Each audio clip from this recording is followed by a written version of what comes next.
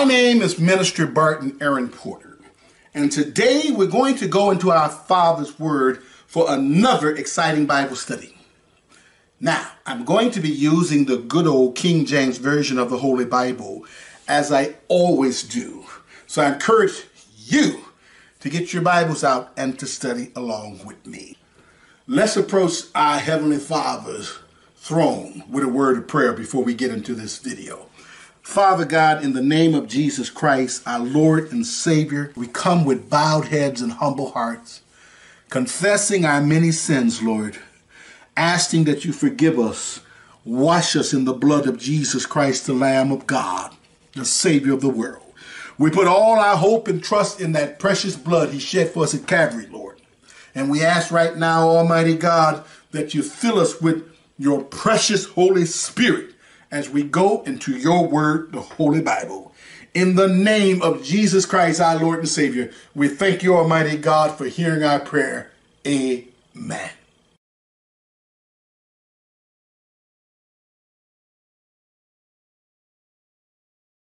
Why did Satan fight Michael for Moses' body?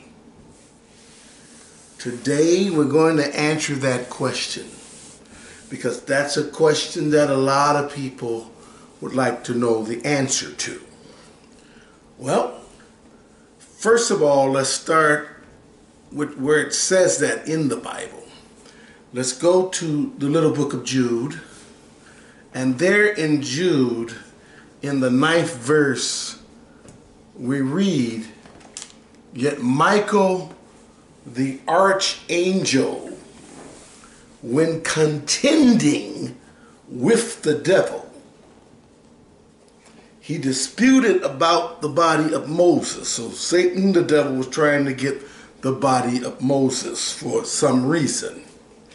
Anyway, it says, "Durst not bring against him a railing accusation, but said, the Lord rebuked you." So Michael didn't get into this discussion with him. He told him, the Lord rebuked you. You cannot have Moses' body. No. So in order to find out why Satan, the devil, wanted Moses' body, we have to learn about Moses. What kind of prophet was Moses? The Bible tells us in Numbers chapter 12 that Moses' older brother Aaron, who was the high priest, and his sister Miriam had a problem with the authority God had given to Moses. And they were criticizing him for marrying a non-Israelite. He had married an Ethiopian woman. Now you have a lot of people who teach that Moses and the children of Israel were Caucasians, but nothing could be further from the truth. The Bible is black people's history. True students of the Word of God know this. I have a Bible study titled, "The Bible is Black People's History, Part 1 and 2.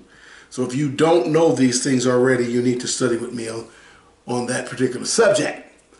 I also have a Bible study titled, "Was Jesus Christ Black or White?" where I go into the scriptures, proving beyond a shadow of a doubt that Christ was a black man when he came to this world, and so were his people Israel. I also have a Bible study titled, "Who Were the Real Jews?" where I prove the same thing. So anyway, Moses was not a Caucasian. He was a black Hebrew. And he had married an Ethiopian woman, which was another black woman. But their issue was she was not an Israelite. Anyway, they were totally out of line for speaking against God's prophet. They had no idea the type of relationship the Lord had with Moses. And one of the reasons why was Moses in his old age had become the type of servant that the Lord wants us all to be. When Moses was a young man, he was not the type of man he became when he got well in his 80s. I believe he was 80 years old when God called him into service. Numbers chapter 12 verse 3 says, "Now the man Moses was very meek above all the men which were upon the face of the earth." So he had become the most humble person on the planet at that time. And God loves people who understand that they need him for everything, and they reverence him as the creator of heaven and earth by being humble. So that was one of the characteristics that God loved about Moses. But anyway, he said to Aaron and Miriam in verse 6, and he said, "Hear now my words, if there be a prophet among you, I, the Lord," when you see the word Lord in caps in the King James Version, his name Jehovah should have been there. "I, Jehovah, will make myself known unto him in a vision and will speak unto him in a dream." He said, this is the way I dealt with prophets. I'll make myself known to that person in a vision and speak to them in a dream. But in verse 7 and 8, he says, "My servant Moses is not so, who is faithful in all mine house." So Moses was also a very obedient servant of God. That's why God loved him so much. Then he says in verse 8, "With him will I speak mouth to mouth, even apparently, and not in dark speeches, and the similitude of the Lord, the very image of the Lord shall he behold." So Moses was quite a humble and faithful servant in God's eyes, and he loved him that much. So that's why Satan felt if he could get his body, he could really do some damage with it. When Christ transfigured, something very, very interesting happened. In Luke chapter 9, verse 29 and 31, the Bible tells us, "And as he prayed, the fashion of his countenance was altered, and his raiment," which is his clothing, "was white and glistening." So this is the transfiguration when Christ took 3 of his disciples and transformed into his spiritual body in their presence. But look, verse 30 says, "And behold, there talked with him 2 men, which were Moses and Elias," which is Elijah. 31 says, "who appeared in glory and spake of his decease, which he should accomplish at Jerusalem." So we see the 2 greatest prophets in the scriptures appearing in their glorified form and talking to Christ about how he has to accomplish what he came to earth to do. Moses was one of those men. Elijah was the other. So Satan had knowledge of all these things because he was constantly watching the Messiah from the very moment he came into the world. But he knew from the study of the Old Testament how God loved Moses and how close a relationship he had and how he used Moses to do such a great work. Moses was used by God to write the 603 laws, decrees, and ordinances. The only thing Jehovah wrote himself was the 10 Commandments. Everything else Moses wrote. Okay? And in Exodus 33 we learn, this is Moses talking to Jehovah. And he said, "I beseech thee, show me thy glory." He says, "I beg you, show me your glory." He wanted to see him. Verse 19, and he said, this is Jehovah talking to him, "I will make all my goodness pass before you, and I will proclaim the name of the Lord," or the name of Jehovah, "before you, and will be gracious to whom I will be gracious, and will show mercy on whom I will show mercy." And he says in verse 20, "And he said, you can't see my face, for there shall no man see me and live." He said, "Moses, you can't see me while you're in the flesh." But look what Jehovah did. Verse 21, "And the Lord said," and Jehovah said, "Behold, there is a place by me, and you will stand upon a rock." 22, "And it shall come to pass while my glory passes by, that I will put you in a cleft of the rock and will cover you with my hand while I pass by. 23.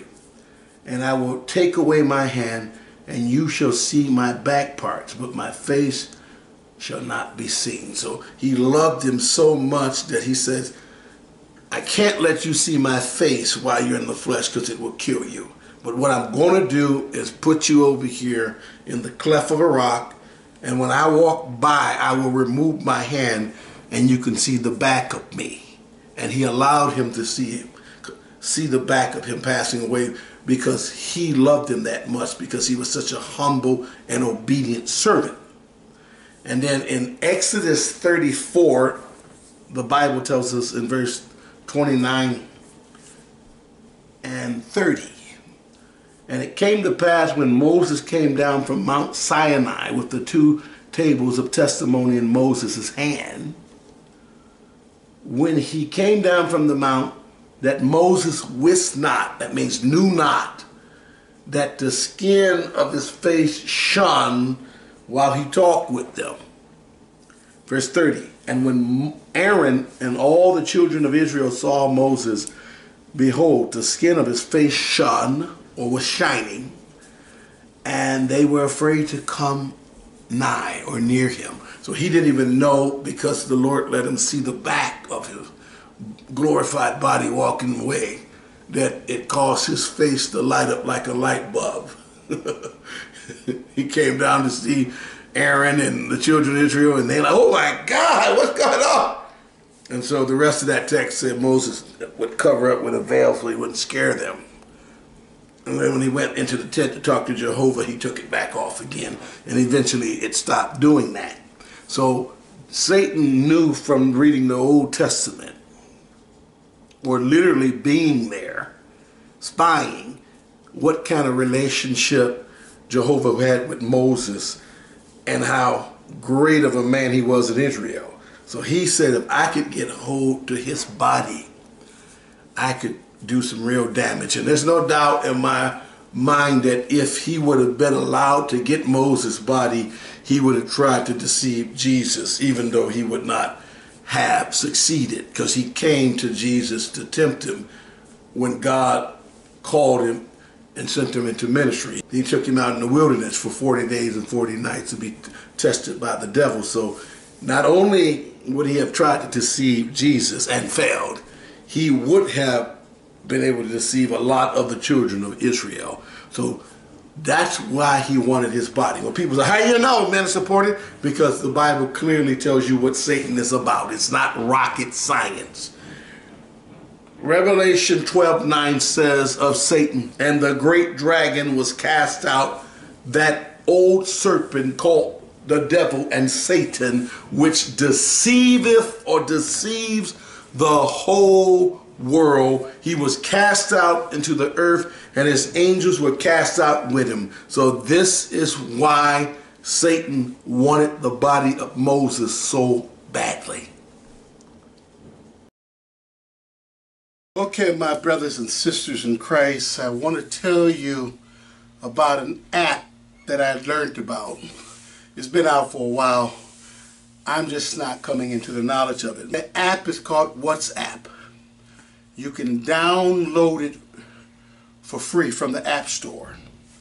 And the incredible thing about this app is you can call people anywhere over the world as long as they have the WhatsApp app and you use it for free. You can send videos, you can send text messages, and you can send pictures. So I encourage you guys to download WhatsApp.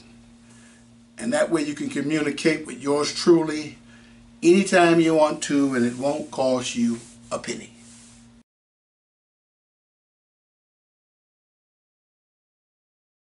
If this particular Bible study has been a blessing to you, and you want to bless me with a love gift of any amount, this is how you can do that. Go to PayPal.com, download the PayPal app. It's free. Then you would use this code to send me your love gift. paypal.me/Barton Porter. You can also download the free Cash App. My code is cash.app/$Barton1014. And then there are people who prefer Zelle. For Zelle, all you need is my name, Barton Porter, and my phone number, which is 630-441-4563. Now, here are non-financial ways you can be a blessing to yours truly and this ministry. I need your prayers, saints. Pray for Minister Porter and pray for this ministry. And share the Bible study videos. If you're being blessed or encouraged or taught through this ministry, share these Bible study videos with as many people as possible. And if you have any Bible questions or prayer requests, you can call me at 630-441-4563. I live in Illinois, so I'm in the Central Time Zone. And if you don't have a phone, you can email me, bartonaaronporter@gmail.com. I need you to subscribe to my YouTube channel. Please hit the subscribe button. It does not cost you a penny. And underneath the video also, after you hit the subscription button, there's a little bell icon. Click on that bell icon. That bell is the notification icon. Every time a video is released, you will get a notification. And underneath the video, there's two thumbs, one up, one down. If you like my video, if you like the content, please take the time to hit that thumbs up button. And please take the time to put something in the comment section.